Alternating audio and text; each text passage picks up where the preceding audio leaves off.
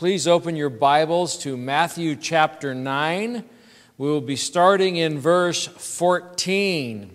Today we begin a journey through the parables of Jesus. Jesus used parables to teach. It says later in Matthew, all these things Jesus said to the crowds in parables. Indeed, he said nothing to them without a parable. And so the word parable does come. We do find it in Scripture. And of course, it is a Greek word in the New Testament that we have translated into English. It is actually an ancient word that goes back, that is meaning to compare. And what parables are, or what parables do, is Jesus wanting to preach theological truths. There are understanding barriers. If you read about the disciples and you read about Peter and you read about Paul believing the wrong things and those who believed in the New Testament, Jesus couldn't just pull out a whiteboard and start diagramming the new covenant, for example, and saying, this is what I'm here to do to create a new covenant. Instead, he talks about shirts and wineskins, and hopefully, and we see that this is true after the Holy Spirit comes at Pentecost, they have a remembrance of these common everyday items pointing to great theological truth. And so that is one reason he uses parables, is for our memory. There are other reasons he uses parables, which he will talk about and explain to his disciples. Some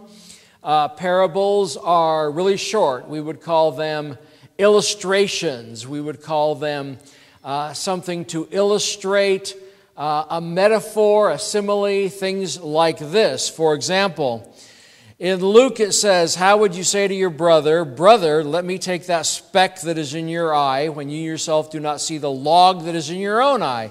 You hypocrite, first take the log out of your own eye, and then you will see clearly to take the speck out of your brother's eye. Specks and logs is not what Jesus is talking about. He's talking about self-examination and correction. But it is an illustration, but it isn't a story. Okay? So what Bible scholars who need to be published have done is they have said, well, if it's a story with kind of a plot to it, then it's a full-blown parable. But if it's something like this, then it's a parabolic saying. Because before, if you read here, it says Jesus only taught in parables. So somehow this has to be a parable. So it's a illustration or a parabolic saying of Jesus, as opposed to the Good Samaritan, which is a full-blown story with a plot and character development and all this kind of stuff.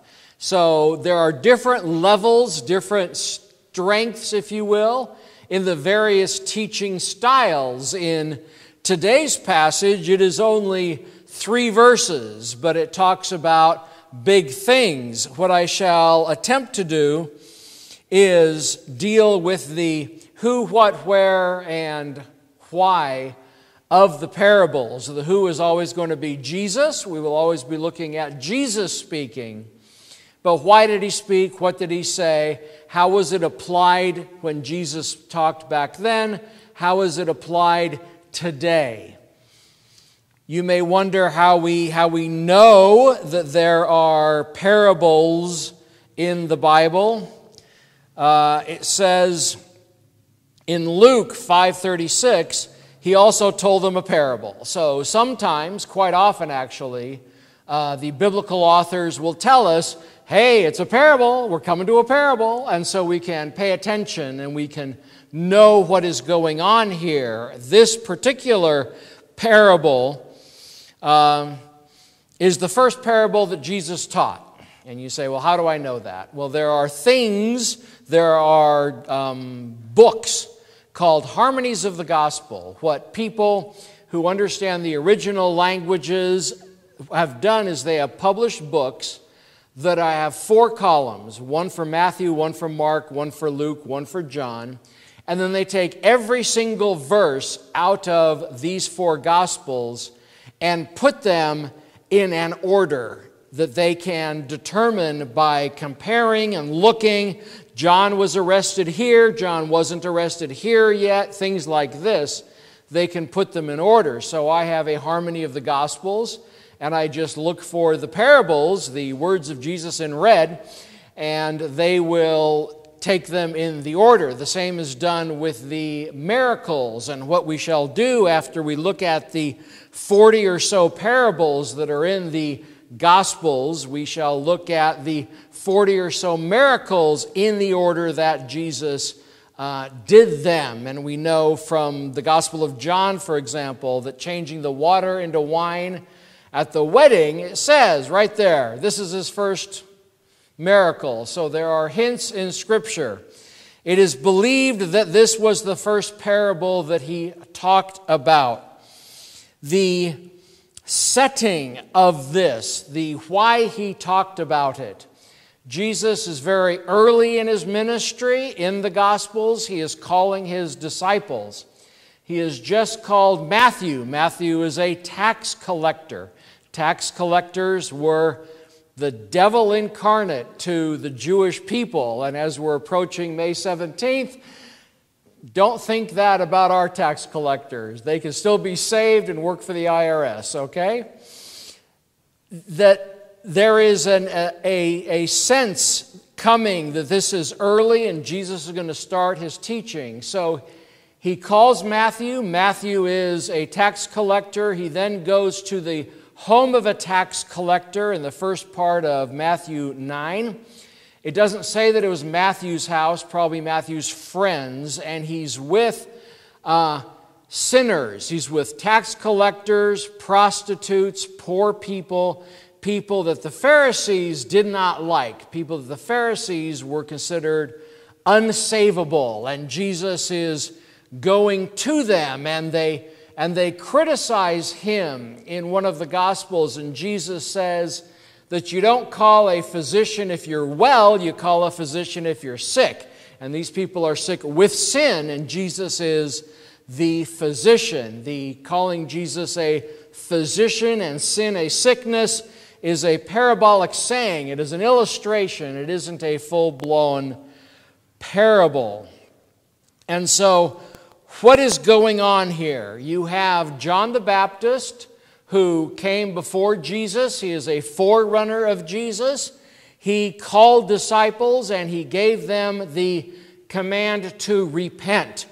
His baptism in the book of Acts is called a baptism of repentance. So John the Baptist was preaching the Old Testament law, and he was saying, you need to straighten up. You need to get into your Bible scrolls. You need to understand what the law is. And you need to do it and stop being selfish and self-centered, was John's statement. By this time in Matthew 9, you have John already in prison. We don't think that he had been executed by Herod yet, but he is already in prison, and either Jesus is still in the house. We don't really know where Jesus is. But it says, the disciples of John, John the Baptist, came to him saying, why do we and the Pharisees fast, but your disciples do not fast? And the difficulty with John's teaching and John's baptism as opposed to our teaching and our baptism is that when John, the teacher of repentance, was put in jail, his disciples did not have the constant accountability and input into their lives to repent. Also, the teaching of John does not save. If you just followed John the Baptist, if you just repented to the Old Testament law with no thought of Jesus, you would not be saved. So his teaching did not save. A lot of Acts with Peter and Paul going out into the world was finding people who had been baptized in John's baptism, teaching them about Jesus, and then re-baptizing them into Christ. And so When John is in jail, they can't go, there's no visiting hours in the old Roman jails.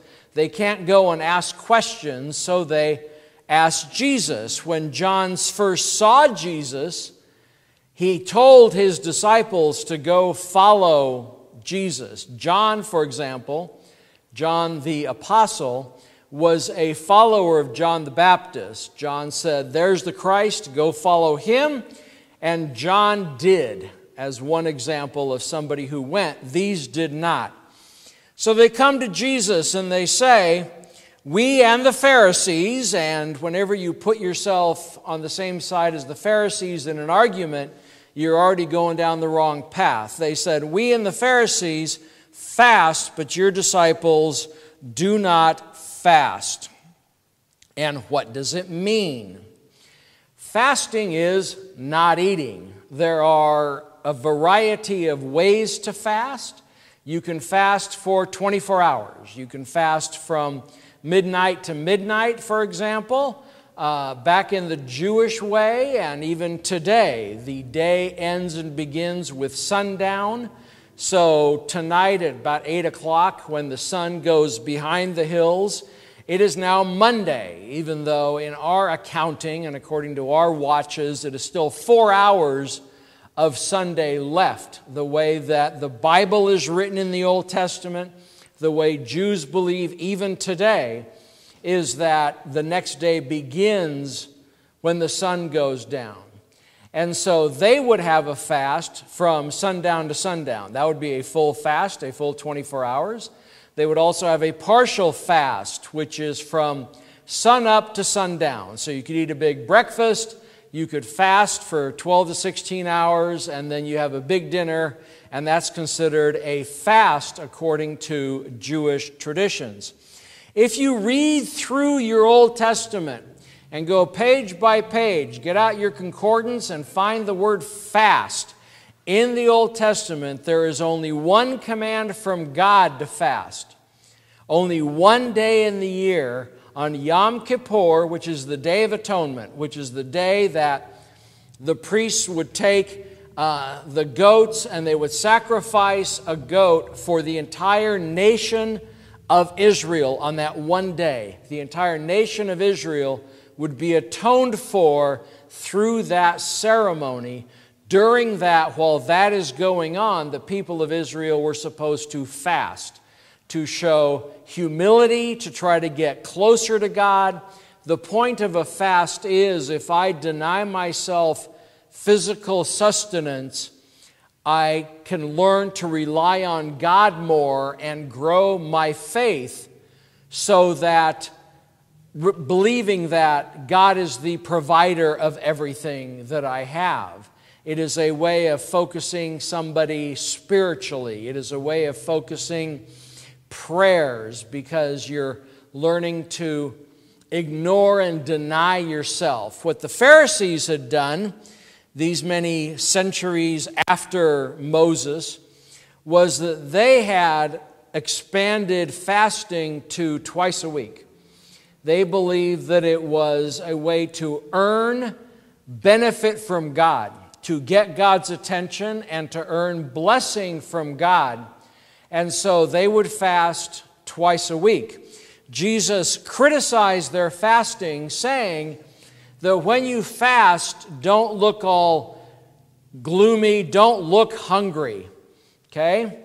What the Pharisees apparently were doing was, whether they were fasting or not, they were looking like they were fasting so that people would see them in the marketplace and they would say, what a very spiritual person that is, because they're fasting twice a week. The fasting that is supposed to bring about humility and closeness to God was used as a way to get praise from people and to have people look at you spiritually in the marketplace, because the Jewish people were a spiritual people. Everything was built around God. that when somebody looked godly, you would praise them, you would bow down to them, you would invite them over to dinner, you would give them gifts, because if they're really close to God and you get really close to them, then you're really close to God by the associative property. So there's nothing in the Bible to say you have to fast for Christians. It's talked about. Jesus says that once He's gone, people will fast, but if you don't fast, it's not a sin. If you do fast, it's not a sin. It is 100% a personal choice of how you want to relate to God. Some people, even today, get great benefit out of it. Some people have tried, somebody's published, they kind of prove from Ezekiel and others that the Christian fast should be 8 days. So there's a book out there called The 8-Day Fast, and they say that it will just, you and God are going to be like that after you do an 8-day fast, they claim. If you want to, go ahead. Some people I know have tried that, and they said they got nothing out of it. Other people I know have tried that, and they say their prayers had more power than ever before. Fasting is an option for Christians, and I do not judge you on your fasting, and you do not judge me on my fasting, because Jesus said, keep it a secret. If you're fasting, if you're trying to get close to God, don't spread it around. Don't tell everybody what you're doing. Just do it and make it between you and God. And that is what fasting is today. So Jesus says basically three things about this fasting question. First, He talks about the bridegroom. He calls Himself the bridegroom. This is a theme throughout the New Testament and the book of Revelation. When Jesus Christ comes back in the book of Revelation, He is coming back for His bride. The church is His bride. Our relationship to Christ is a marriage relationship spiritually.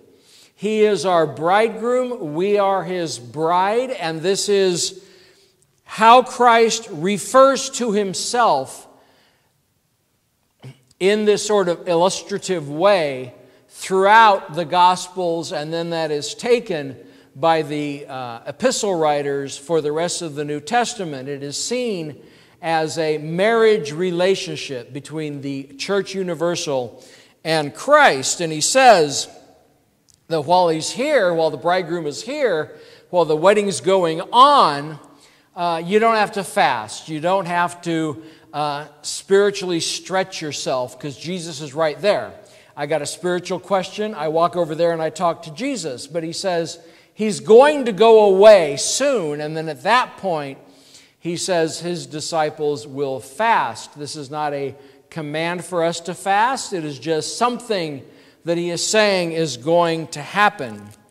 Then He talks about the core parable of the day. He says, you've got a shirt, and if you're a Jewish person, you only wear cotton and wool, and you don't mix them. Okay? The Bible is clear in the 613 commandments. You got to wear pure clothing. And back then and today, the only way they can guarantee the purity of their white shirts is that if they're 100% cotton. Okay? You see on TV at the Wailing Wall or some Jewish event somewhere, all the men are wearing white shirts, black pants, black coats. Cotton shirt, wool pants, wool coat. They've done it this way for thousands of years, and it is how a Jewish person obeys the commands. The thing about cotton and wool is it'll shrink. You buy a cotton shirt that has not been pre-shrunk, you wash it, and it comes out as doll clothes. It's cotton and wool will shrink, and we have to be very careful how we wash them. They didn't have that care back then. You just put it in a pot with some lye and stir it around, and bing, you're washed. And so if you have a cotton shirt and it's old, you've had it for years, it's been washed many, many times, it's as shrunk as it's going to get, and you get a hole in it. Let's say you burn a hole in it. So you got a hole about the size of a quarter. You can't put the pieces together and sew it. You've got to patch it.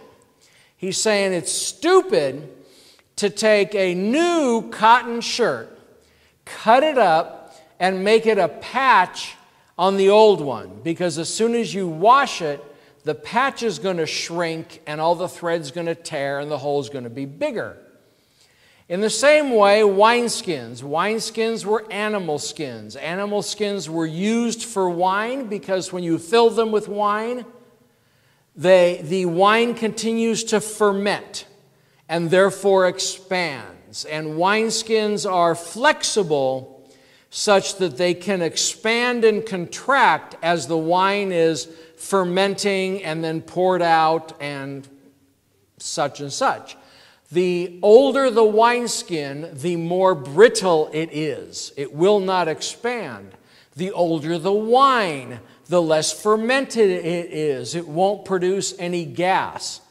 So old wine is for old wineskins, but if you have new wine that's still fermenting, you need new wineskins. You need something that can withstand the expanding and contracting of the wine. And this is the parable. And so Jesus just throws that out and then he starts talking about something else. What did it mean?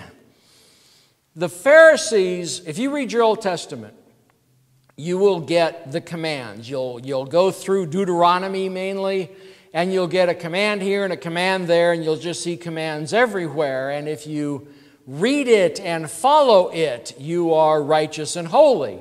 Paul says that it is impossible. You cannot read it and follow it. Your human nature will not allow it. That's why Christ came to keep the law for us. What the Pharisees had done is they had created 3 layers on top of the commands of Scripture so that listening to a Pharisee, it would be impossible to understand what to do. It would be changing. It would be so difficult, no human being could do it. And what Jesus is saying is that while He's on earth, the rigidness of the law is such that if you try to put in grace, you try to put in mercy, you try to put in saved by faith through grace, you put in all the salvation truths of Jesus Christ in that old rigid system, it will break the old rigid system. Or you'll say, no, we're not saved by grace, we have to be saved by works. And if you read through the New Testament, there was a group of people called Judaizers who followed Paul around, and whenever he said, you are saved by faith through grace, all you have to do is believe in Jesus Christ and you are saved, which is the biblical message, they said, and you have to be Jewish. You have to keep the kosher laws, you have to keep the holidays, you have to basically be Jewish.